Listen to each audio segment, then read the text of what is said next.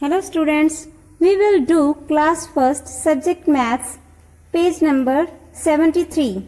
We will learn subtraction with the help of number strip. Let us meet Jimmy. Jimmy likes to jump. Today he wants to jump backward. Students, Jimmy stands at 8 and he has to do 6 backward jumps. He starts backward jumping. Let us see where does he reach after 6 jumps. When Jimmy takes his first jump, he reached at 7. With second jump, he reached at 6. And with third jump, he reached at 5. When he takes fourth jump, he reached at 4.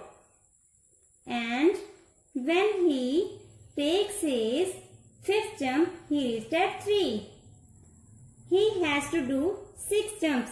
So, 6th jump, he reached at 2. So, Jimmy stands at 8 and he takes 6 backward jump. At last, he reached at 2. So, 8 minus 6 is equal to 2. Now Jimmy stands at 7 and he wants to do 5 backward jumps. When Jimmy takes his first jump, he reached at 6. With second jump, he reached at 5. With third jump, he reached at 4. And when he takes his fourth jump, he reached at 3. And when he takes fifth jump, he reached at 2. Jimmy stands at 7 and he takes 5 jumps. At last, he reached at number 2. So, 7 minus 5 is equal to 2. Now Jimmy stands at 5 and he wants to take 2 backward jumps. When he takes his first jump, he reached at 4. And when he takes his second jump, he reached at 3. Jimmy stands at 5 and he takes 2 backward jumps.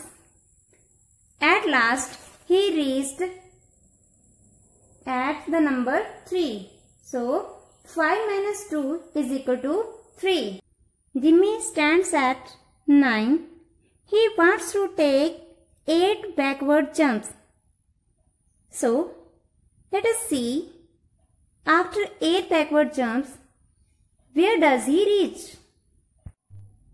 When Jimmy takes his first backward jump, he reached at 8. After second jump, he reached at 7. With third jump, he reached at 6. When he takes his fourth jump, he reached at 5.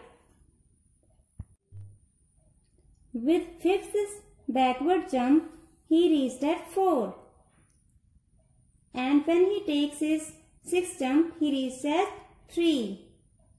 When he takes his seventh jump, he reached at 2. And when he takes his eighth jump, he reached at 1. Jimmy stands at 9. He takes 8 backward jumps and he reached at 1. So, 9 minus 8 is equal to 1. Jimmy stands at 9 and he wants to take 5 backward jumps.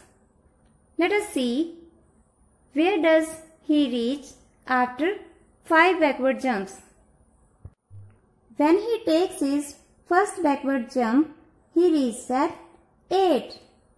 and with second backward jump he reached at 7. With third backward jump he reached at 6. When he takes his fourth backward jump he reached at 5. When he takes his fifth backward jump he reached at 4. Jimmy stands at 9. He takes his 5 backward jumps and he reached at 4. So, 9 minus 5 is equal to 4. Jimmy stands at 8 and he wants to take 4 backward jumps. So, let us see where does he reach after 4 backward jumps.